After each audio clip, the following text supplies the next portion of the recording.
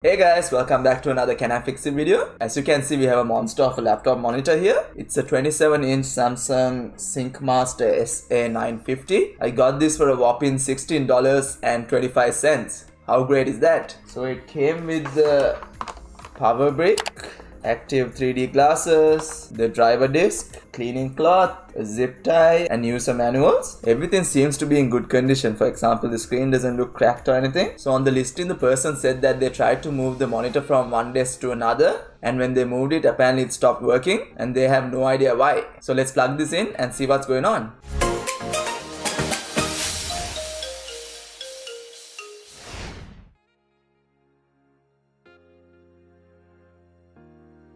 Okay, I'm gonna keep this upright so it's easier to work on. Just gonna angle it like that. Okay, I got the power brick right here. Let's plug this side in first.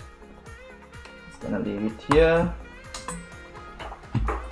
Let's plug this into the power point. Plugged in.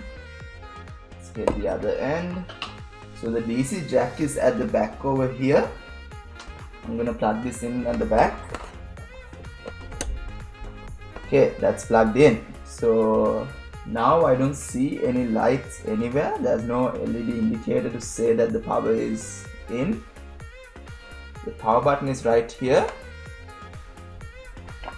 When I press it, nothing happens. There's no other buttons around. Okay, first I'm gonna see if there's voltage coming out from the charger. Get the multimeter on screen. I'm gonna go one probe outside and one on the inside, and let's see what's happening. Okay, we have 1440 volts coming out. Let me just check the charger if that's the amount that's supposed to come out. Yeah, that's correct. Look at this. Output 14.0 volts, 4.5 amps. So the charger is fine, which means I'm going to open up this monitor. Okay, so we got Phillips head screws here.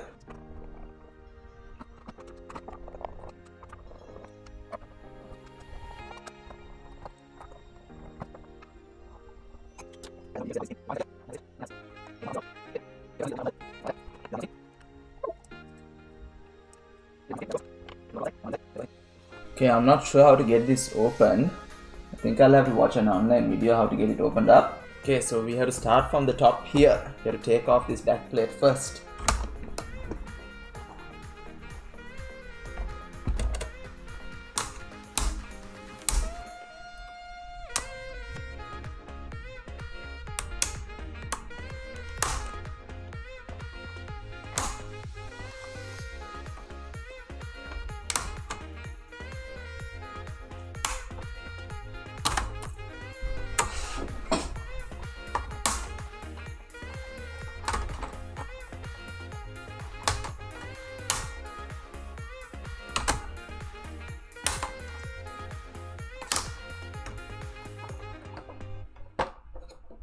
Okay, the back plate is coming out.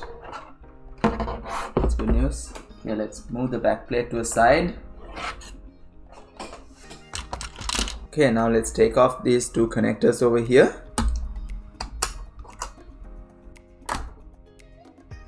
Okay, they're both out. Now these screws down here.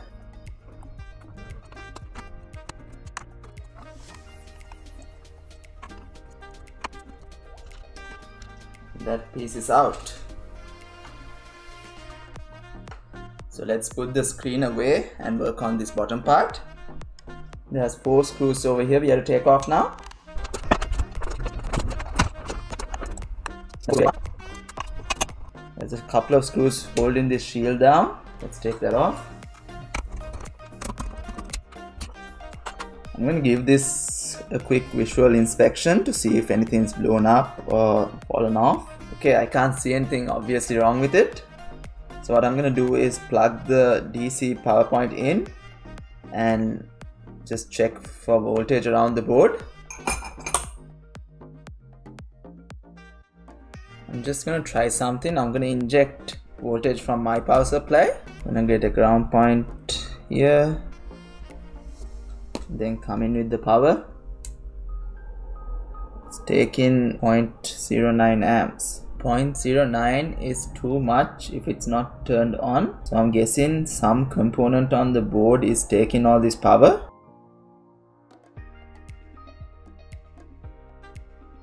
Okay, so since I can't find anything, I'm gonna try something else. I'm gonna reflow this chip, and if that doesn't work, I'm gonna try reflowing this one.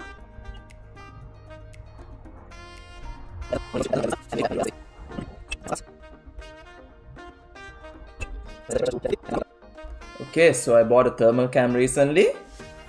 It's a UNI-T UTI-85A. I got this on AliExpress for $300. Let's connect it up and see if we can figure out what's wrong with this board. So I'm gonna turn it on, take this back piece off, and then connect it to the computer through the USB-C connection here. Okay, let's connect it up.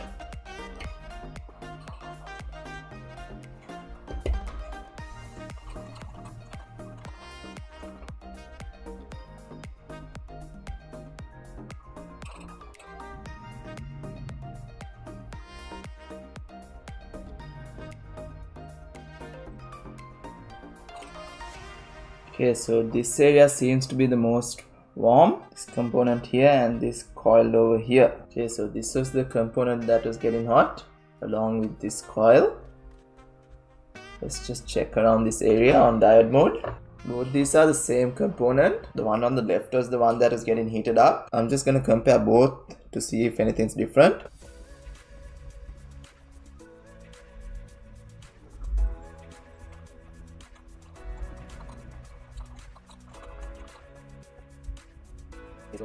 These two pins are together, and on this one it's 0.154, and on this one 0.129. That's the only big difference that's there.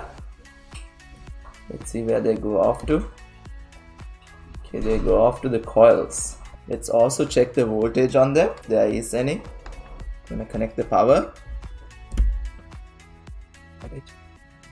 Down, 28, center, 9.8, 9.59, that's it, 2.3, 2.3, 1.258, 3.3. So the two outputs are different. Okay, I'm gonna take off this IC and see if it's still drawing power from the power supply. Okay, now I'm gonna come in with the power. Let's see if it's still drawing 60 milliamps. Nope, not anymore. Can you see that? That means it's all good now, which probably means that IC was faulty. I connected the power button board, and just pay attention here. There's a few LEDs here as well. So I've set my power supply to 3.3, and I'm gonna come in at the output here and then connect the power. Can you see that? I'm guessing it's working now. I just want to connect the screen and see if it turns on as well. Okay, 3.3 there.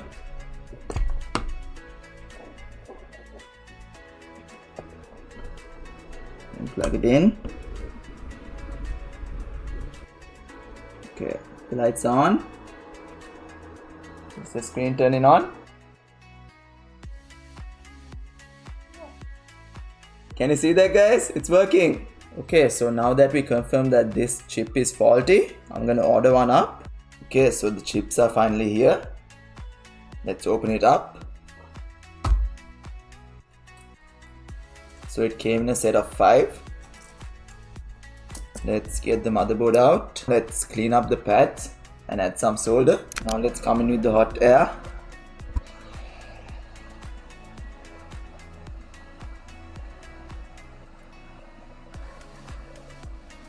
Okay, now let's come in with our power supply. 14 volts. Now I'm gonna come in at the input here.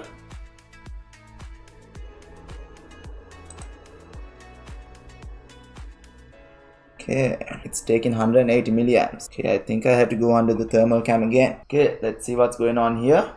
I'm gonna come in with the power again. That chip gets hot first, and then this one over here. Okay, so I just replaced this chip as well. Under the thermal cam, this was getting hot as well. And it's the same chip as these ones. So since I had spare ones, I used one of them. Let's plug it in again.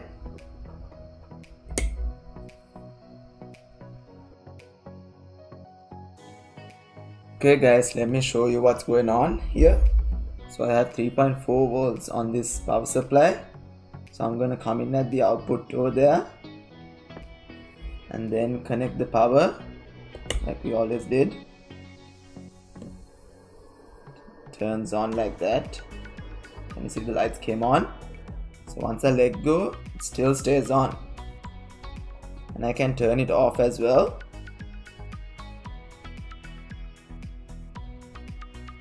And look at this. Comes back on again without the power supply connected. I tested this with the screen as well and it still works. Okay, if you see here now, the power is still connected. I still haven't disconnected it. And I can still turn it on. Take a look here. Comes on. And goes off.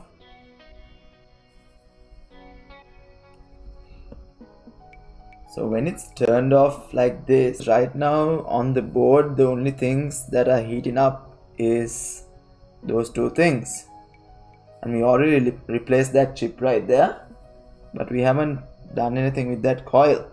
Since both these coils are the same, I'm gonna switch these two.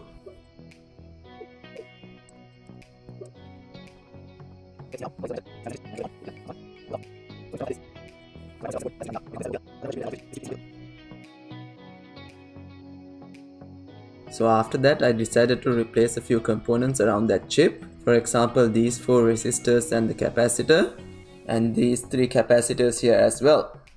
Okay guys, I can't seem to figure out what exactly is wrong with this one. Since we know that after that initial boost it works, I'm gonna use this monitor myself, and I'm gonna connect a wire from this output where the 3.3 comes out and to the outside of the monitor. So every time we disconnect it and connect it to get that initial boost, I can power it up using my power supply and then it'll work.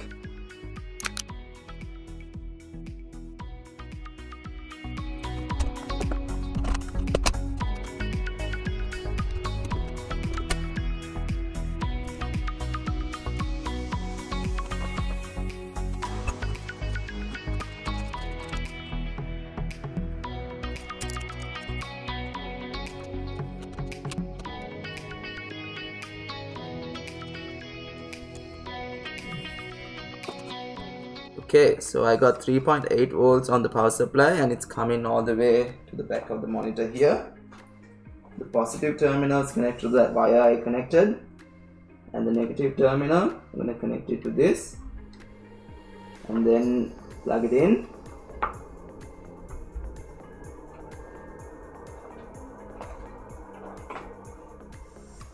Here we go, it's turned on. And now, if we unplug this, take it off, it still works. And I can turn it off.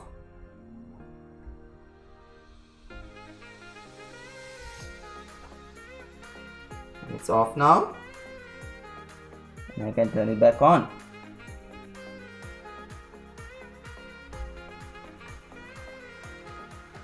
And it's on.